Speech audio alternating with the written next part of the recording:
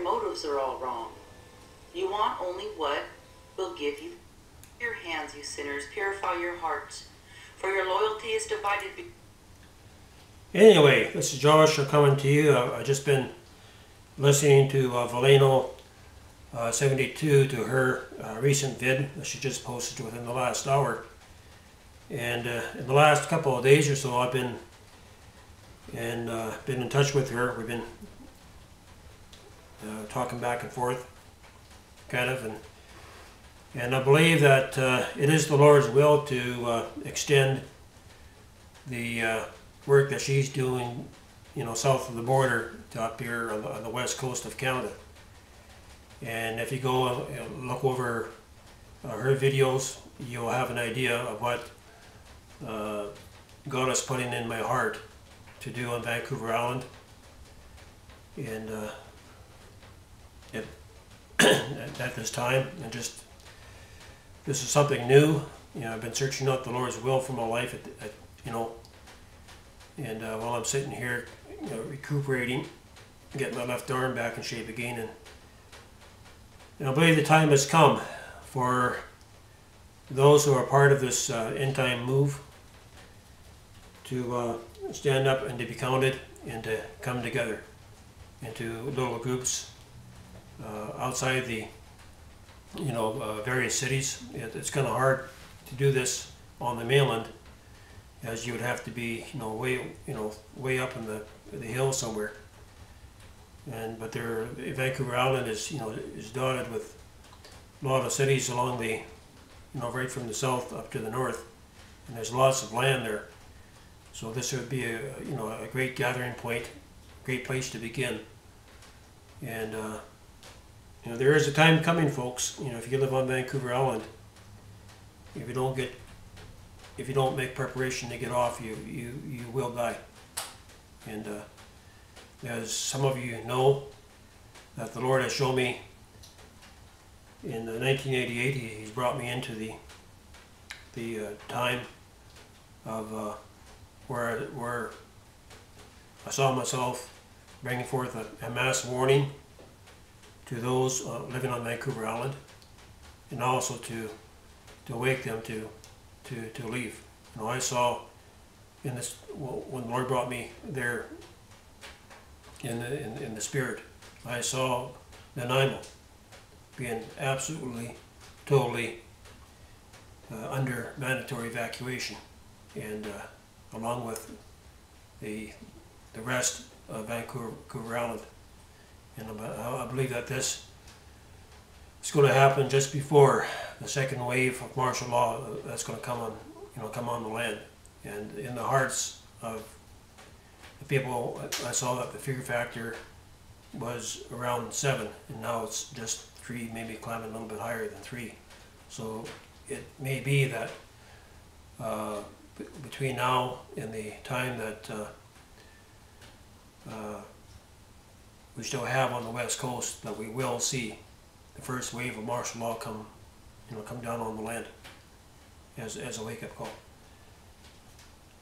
So this first block of vids, from 500 to 510, will be more or less of an intro, and concerning the urgency for those who believe that they're part of this end time move, who believe that they recognize the need to get out of the cities and to gather together into temporary camps first, and from there begin to prepare for to leave Vancouver Island and the west coast when that time comes. If you leave it until the last, you may get off the island with you may escape the judgment to come, but you may end up dying because you got nowhere to go. You haven't prepared in advance. So this is what it's all about. And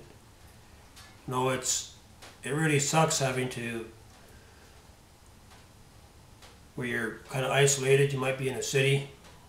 I know a lot of people in the Nanaimo area Most, we're all divided. We're not living under one roof, under one camp.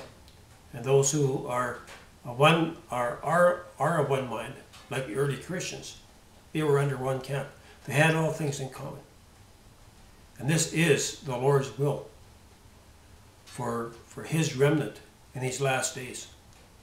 And I really believe that right now it is God's time. It is the Father's heart to begin to draw His children together into these safe camps. It might, you might have an acreage, you might have a couple acres outside of Nanaimo or Parksville, or maybe Victoria, or it could be other cities on the up island on the north end. The land that you own, it's not yours. But God has given you the finances to purchase that land. If you're a true believer, you're just a landowner. You're only looking after that land. That land belongs to the Lord. And you who are hearing this video, you need to take heed, because I'm telling you, there's a time coming. If you don't cooperate, what you have will be taken away from you. Those who have millions of dollars in the bank, that are just trying to wait out to see what the economy is going to do, going to improve or not. When the banks close your doors, you're going to lose your finances, because your finances will be taken from you, and you'll forfeit your chance of being able to use your finances to help in what the Lord is doing, to bring forth an awakening and to prepare temporary places for His people to come together initially in preparation to go deeper into the wilderness. There's a new move coming, and it's begun. It's already begun. Right now, the sister down south, she's in contact with many people that are being awakened to this vision of getting out of the country, or getting out of the cities and getting into the country to at least set up temporary camps. You may have motorhomes and things like that. Nothing permanent, but at least a temporary gathering.